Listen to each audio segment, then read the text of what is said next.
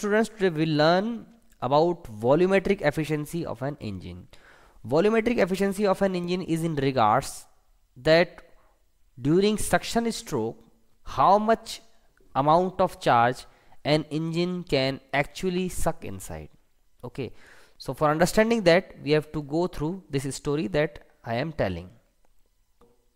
This is a schematic diagram of a 4-stroke SI engine.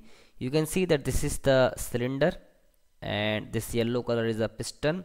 This is the connecting rod, this is the flywheel, this is the inlet valve, blue colored, and this is the outlet valve, and this is the spark plug. This is an indicating diagram just to make you understand. Okay, we know this thing that the first stroke of 4-stroke SI engine is a suction stroke, and the beginning of suction stroke is that piston is at TDC, at top dead center. The inlet valve opens, and the next is piston moves toward the bottom dead center, and the entire cylinder fills up with charge.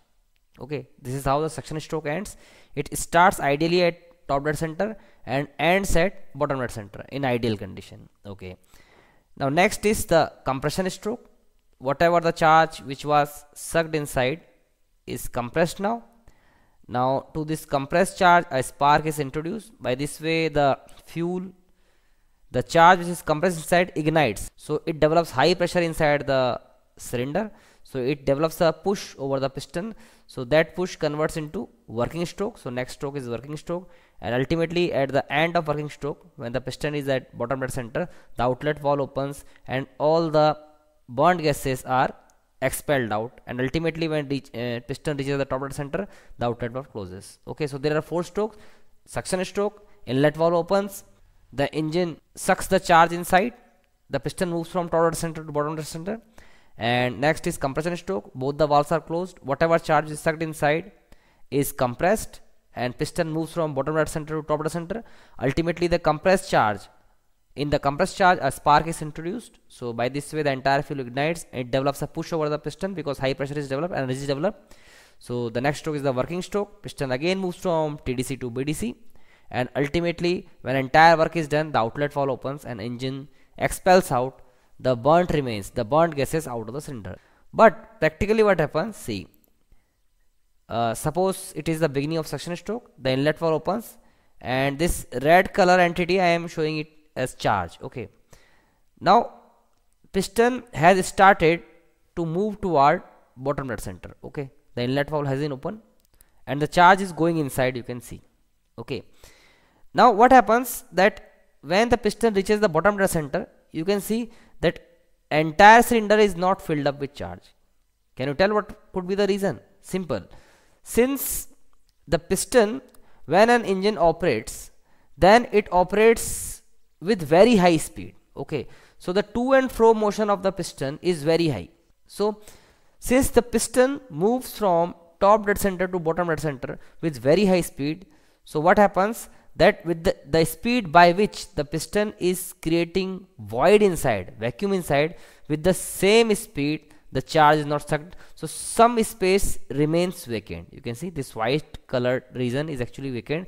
So it means what? The ratio of the actual amount of charge the engine is sucking inside by displacement of piston and the theoretical volume which the piston is displacing, that ratio, actual volume of charge sucked inside upon the volume the piston has displaced, the volume the piston has vacated, this ratio is called as volumetric efficiency. It is always lesser than 1 because the actual amount of charge the piston is sucking is always lesser than the amount of volume the piston is actually vacating. Once again, when piston moves from TDC to BDC with very high speed, then the speed by which it is creating vacuum inside, with the same speed it is not filled up with charge. Ultimately the inlet valve closes, so now there is no more opportunity to suck more charge, so some space remains vacant. So amount of charge actually sucked inside upon the amount of suction volume which has been produced by this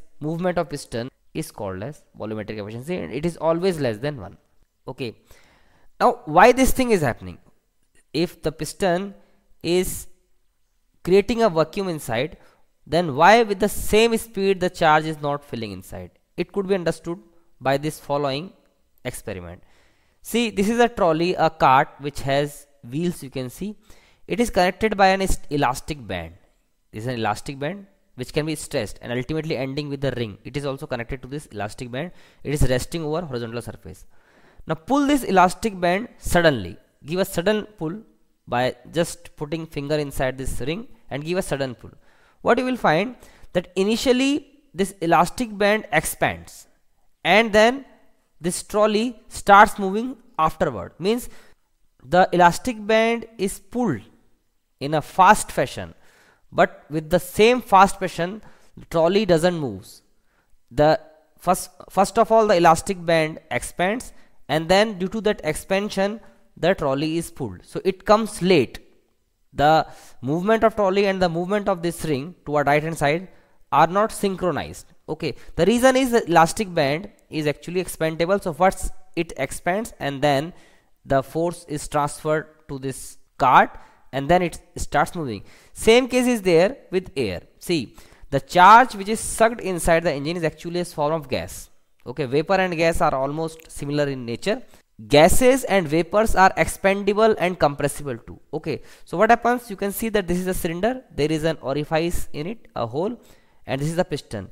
In case piston moves with a very fast speed, then suppose this hole is open to atmosphere, then it is creating vacuum inside, but the speed by which the piston is creating vacuum inside, with the same speed the air doesn't fill. It takes some more time, some more amount of time is needed by the air to completely fill that vacuum, because same as like that of this elastic band, air is also expandable, and gases and vapors, all sorts of gases and vapors are compressible and expandable. This is the reason that in this engine the speed by which vacuum is created inside, speed by which the piston is pulling the charge, with the same speed the charge is not filled inside. Okay, so you would have understood what is the volumetric efficiency of engine. The amount of charge during suction stroke the engine actually sucks, and the amount of theoretical volume the piston is actually displaced. So this ratio is called as volumetric efficiency. Now, how to mitigate this problem? What are the possible solutions to overcome this problem? One solution is, see, in case the size of inlet valve is kept bigger than the size of outlet valve, you can see over here that over the cylinder head these are the two valves. You can see that inlet valve has bigger size. Okay, so bigger size inlet valve means bigger orifice of opening. So in case the orifice is of bigger size, then the problem of sucking less charge by movement of piston reduces, because in case the hole is, see, over here, in case we are making a big size hole, in that case more amount of air can enter inside, because the opportunity for air to go inside the cylinder in case the area of this orifice increases becomes more. Smaller this hole is, more the air would find a restriction in the path of the flow. So bigger size inlet valve is beneficial to improve the volumetric efficiency of engine, because it increases the size of orifice. So through bigger size orifice, more amount of charge can enter inside by movement of piston in case piston is moving in a fast fashion. Now another way is to mitigate the problem of volumetric efficiency. However, by this method 100% volumetric efficiency cannot be achieved, but some benefit is still there by adopting this technology, that is called as by extending the closing time of inlet valve. You know this thing that inlet valve completely opens at the beginning of suction stroke. Okay, so over here we can see that inlet valve has been opened. Now what happens, that don't close it exactly when the piston reaches the bottom of the center. You can see ideally it must close exactly when the suction stroke ends, that means the piston is at bottom of the center. So in case we are not closing it exactly when the piston is at bottom of the center, then just after bottom of the center, since piston is in continuous movement, it starts moving toward the top of the center. So we can see that in that case more amount of charge can be sucked inside, because we have given more time, because we know this thing by this experiment that in case we give some time, then the cylinder can be fulfilled by the amount of air which the piston has vacated.